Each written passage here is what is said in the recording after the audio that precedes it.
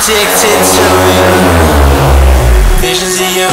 Good morning, YouTube. So, push day and Q&A. Nice little rhyme there. The usual starts the mornings. Coffee, work, then pre-workout meal, then the train. Gonna train a little bit later today because it's Friday, and Friday's the fucking boys' day at the gym. So hopefully we'll be lively. There's been a couple of times that it's been just empty for no reason. I'm like, where the fuck? This is supposed to be boys' night, but alas, we will crack on with that. So usual routine. Gonna crack on some work now. So time lapse. 3, 2, 1. Hoping that I'll make it tomorrow, but right now I don't feel my face.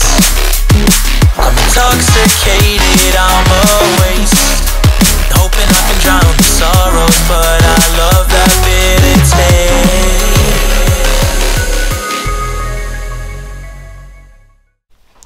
taste. Okay, so had breakfast a little while ago, had my little chill time, gonna shower now, and then we'll show you the gym fit. Gym fit's pain today. I got a peng today. I got a new gasp item, which is going to be the centerpiece of my my fit today, which arrived literally a couple hours ago. Some gas for that. So let's shower and I'll show you the fucking fit, and then we'll have some food, and then fucking gym time. Okay, so as we know, I don't go out anymore. Living this bodybuilding life, I'm stuck with no raves, no socialising, just the gym. So it's about time I think I start putting some serious effort into the fit so I can feel a bit better about myself. Because when you're dieting, it's always good to like just try and keep up the standards. Because obviously as much as you're trying to get like this shredded, obviously it's good to feel good and like look nice as you get deeper into prep when you're just feeling a bit more like shit. So like dressing nicely, getting yourself a trim, just keeping yourself looking good can be a good thing to like help spur you on and help keep you going. So start off with bottoms, gasp, trousers,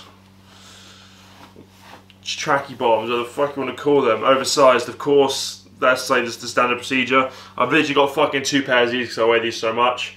They're some of my favourites, just literally says gasp down the side of the leg. So with these bad boys on, so if anyone wondering, so I wear XL in my gasp bottoms, and like the oversized stuff at least. I haven't worn anything else so far, not had to get XL. So yeah, and I'm 6'1", and I'm, well right now I'm about 179.2 pounds this morning, as you'd have seen, which is like 81 something kilos, or 81 kilos, something like that. So bottoms, then because it's push day and I'm starting to get leaner, we've got a tank top. So this is like an old camo Gymshark tank tee I've had for a while.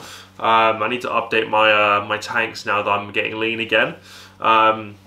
Just because I'm not a big fan. I mean, this one's alright, but I want to get some new ones because obviously said I want to feel good. I want to spend some money so I can just bathe myself in fucking, what's the word, dopamine, so that way I don't feel so fucking bad about losing all my strength. And yeah, so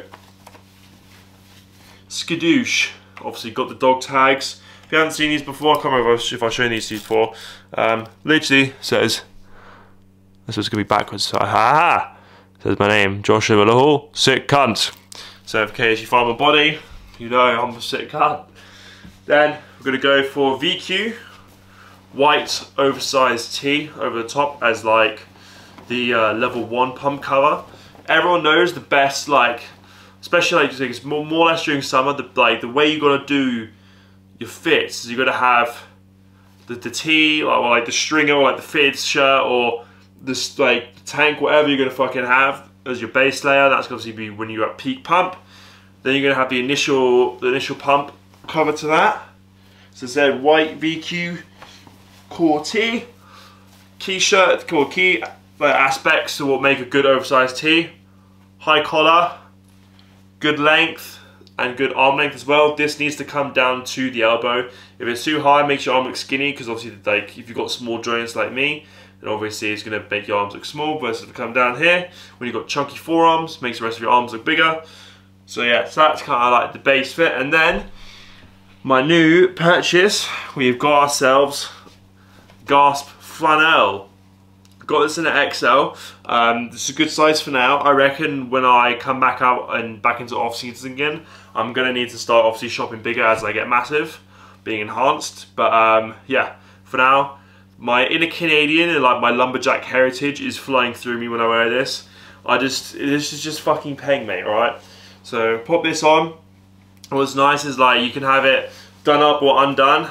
Probably rock up to the gym with it done up, and then I'll undo it obviously as I get a bit warmer, and then obviously the layers start to come off. So that is the fucking fit, mate. So this is said this was an XL. Probably could potentially go up to a double XL next time because it's oversized, but it's not like massively oversized. And the arm length is like just long enough. But yeah, look how nice this is. Like the little details. And then obviously we'll get the chain out so it also looks even more sex-roony. Look at this, boys and girls. It's fucking pure sex appeal of me right now to myself. So yeah, so that's gonna be like the fit today.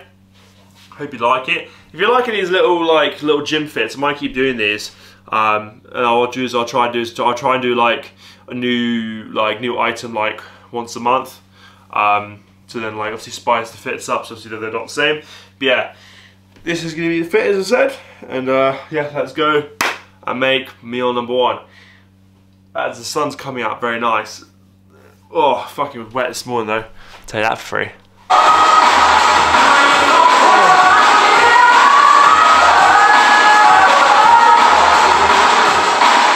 Alright, so we are now in the gym. I hope you can hear me, I hope you can. Just got to shift some music, otherwise I will just subtitle this.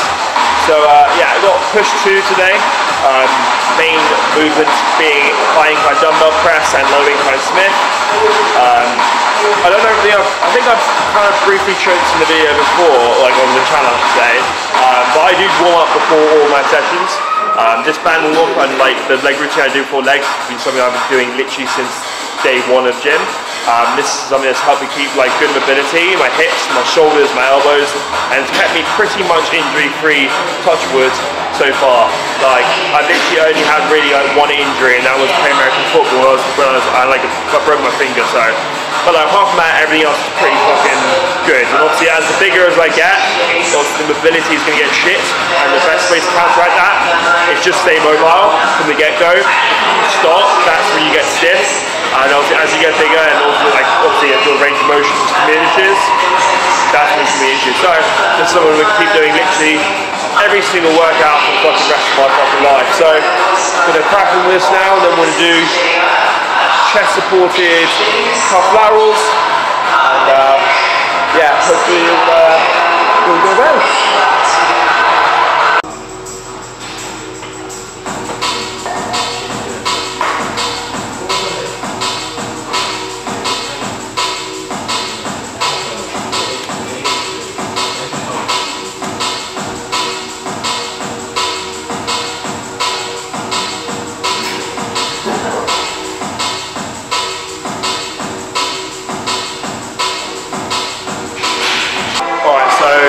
First set now, we're going to do 3 sets, set of 50 to 20, then 2 sets of 8 to 15. The reason why the rep range is that big on the back-up sets is because a pin jump on this is like quite heavy for like lateral delts, especially like within the weakened range in terms of being like further down the arm. So we're going to do 2 sets with like a bigger rep range, so that way when I do a big jump like weight, being only 1 pin, it will then like translate and make me still stay in the rep range and not be like doing really low rep ranges or really high rep ranges. So yeah.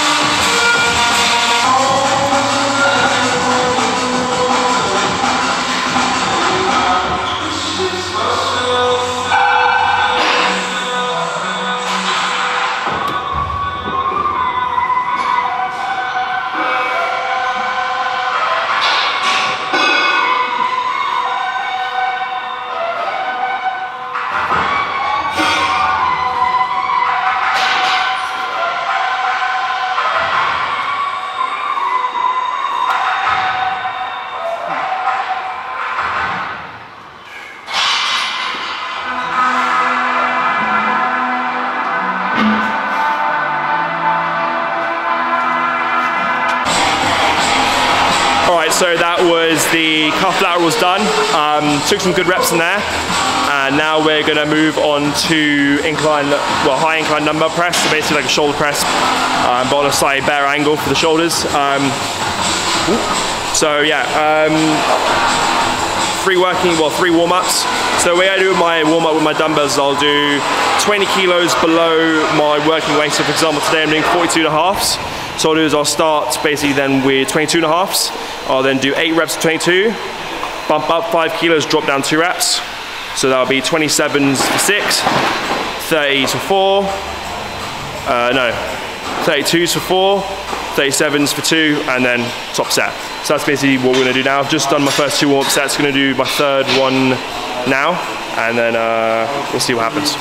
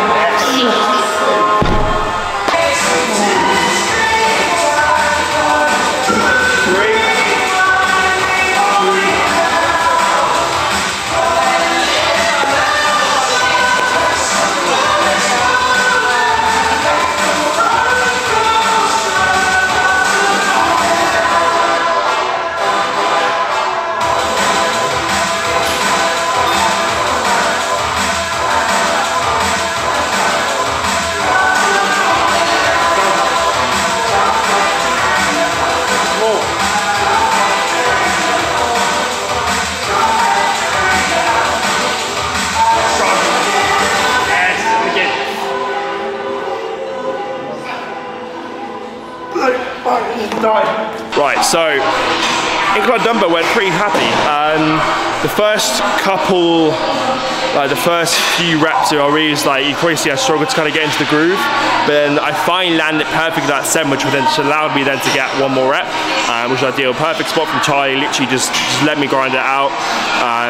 If you can have consistent spots are always going to be better, just because then they know when to jump in, they know when not to, they know what failure for you looks like.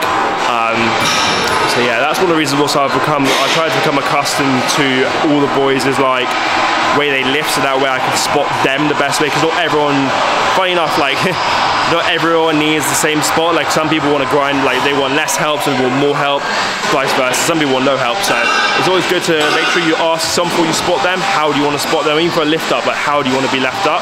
Because obviously like you know that you want to give them the best set they can have, not necessarily what you think is the best set they can have, if that makes sense. But yeah, anyway, moving on now to low incline Smith. I'm going to take 110 for a spin. So they've been feeling pretty good, to be fair. Like I took a rep up on my back off, so that was ideal. And then yeah, so we'll see what we can get on this bad boy. Yep.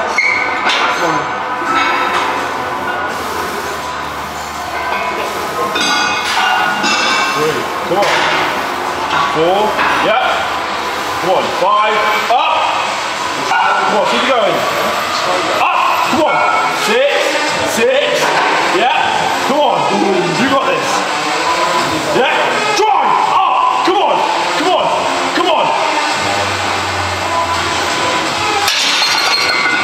3, 2,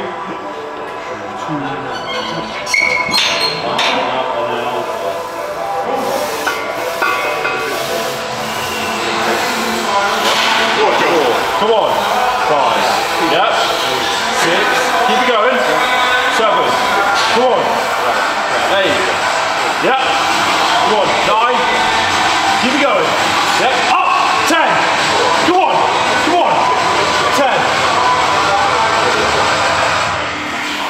yep, up, come on, get it.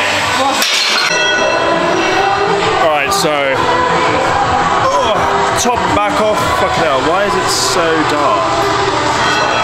So top and back off weren't too bad. I took like a +1 down, or how do I say it? I took a rep down, but I didn't, if it makes sense. So I got 7 last time my top, and I got 6-1 today. And then I got 11 last time, I got 10-1 today. Both sets at the start, like I'm like, fuck yeah, I'm gonna progress, so I'm definitely gonna match. And then just the fucking engine dies. Where just one result dies, the other two, that fucking Smith is something else. If you've used that Smith, you'll know what I'm talking about. Like it just dies out of nowhere. Nevertheless, gonna move on now. Still feel positive about it. Still good sets. Gonna move on to crucifix laterals now. 3 sets with a drop set at the end.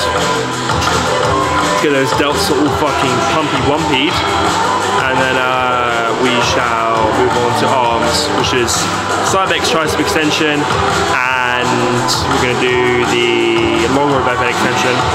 And then tonight I'll do when we get back to, I'll do the rest of the, well, I'll do the QnA. So yeah, let's crack on with top set here.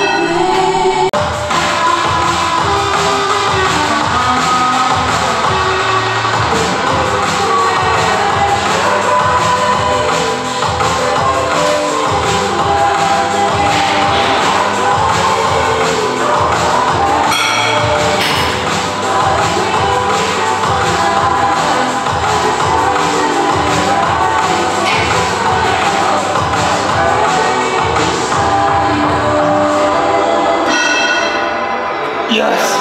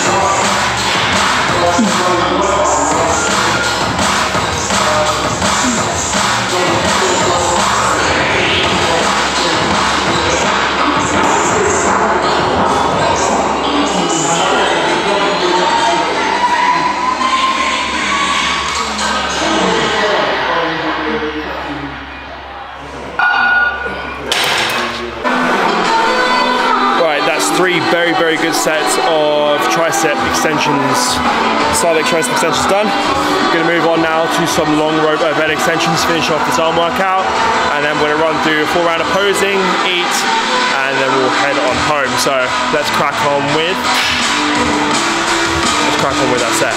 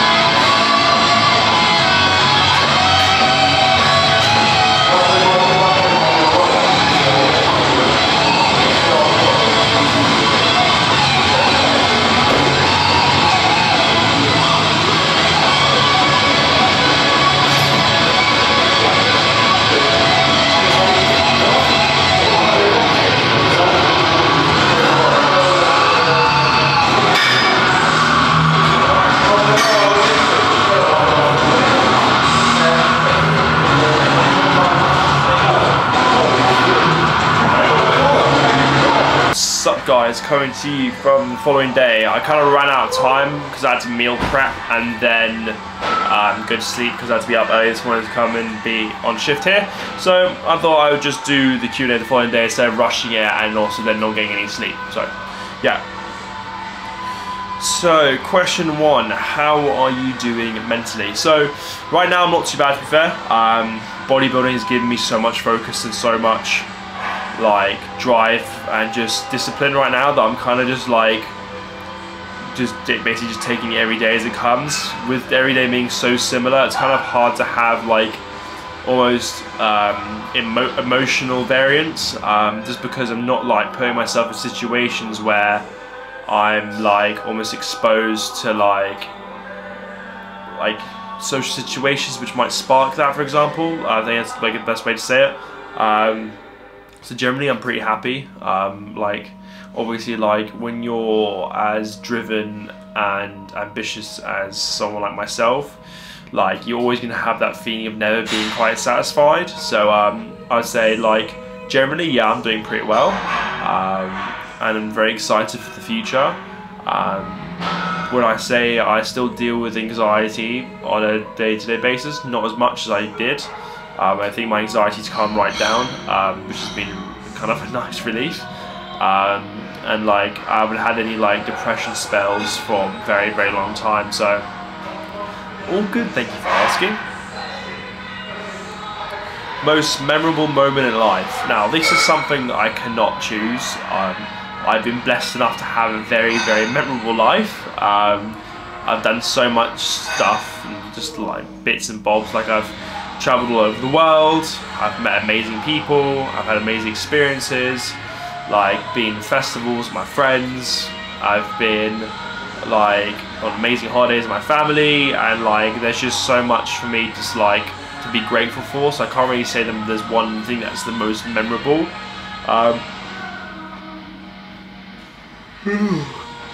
It'd be like, I'd be lying if I said that that one thing was the most memorable, because there's just been a lot of things. So yeah, what's your favourite book? My logbook. I don't have any other books to read really. The weirdest place you've ever gone to the bathroom. Honestly, I'm very, very bored when it comes to that. Like, I'd say the most euphoric scenic place was I went on a holiday with my family to basically this like completely uncharted area of Oman. My parents had friends who, like, one of them was a geologist, and he kind of like was like studying the area, and he found this little spot where like there was like completely uninhabited for miles, and it was just on the ocean. It was fucking like, it was really, really nice.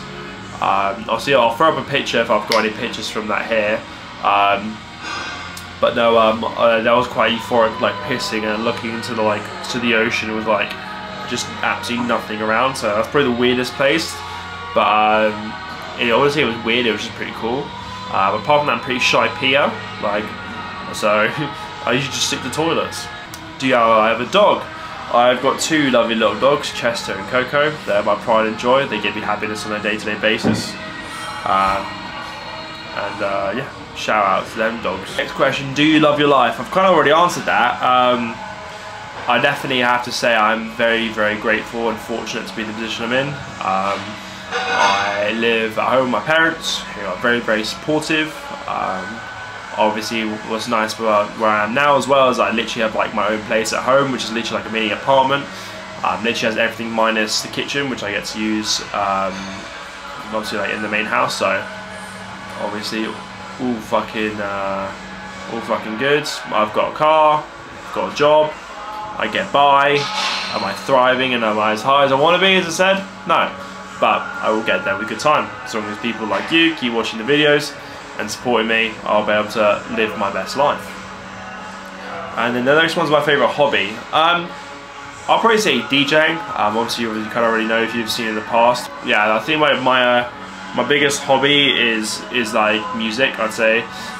Music's kind of like, music and gym are like my two passions, which basically keep me alive on this fucking planet.